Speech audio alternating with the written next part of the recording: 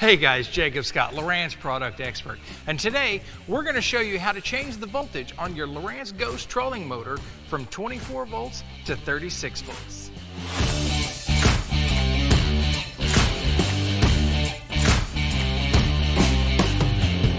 Your new Lowrance Ghost trolling motor ships set at 24 volts. So if you got 36 volts on your boat, you're going to have to change it to use it.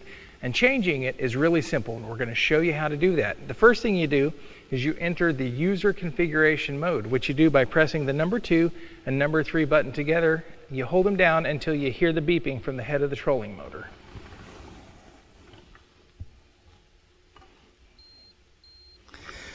Okay, so I heard the beeping, and as you can see, the lights start flashing there on the 24 and 36 volts. So now to change it, I go and I press the battery test button once. You can see it starts blinking back and forth, so I press it again. That changes it to 36 volts. Then I press and hold.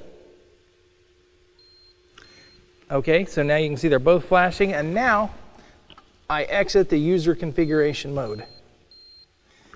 The trolling motor had beeped. As you can see, the light is now on 36 volts. Now, if you need to change it to 24 volts for whatever reason, you do the exact same procedure. Okay guys, those are the quick, easy steps on how you set the voltage on your trolling motor from 24 to 36 volts or from 36 volts to 24 volts.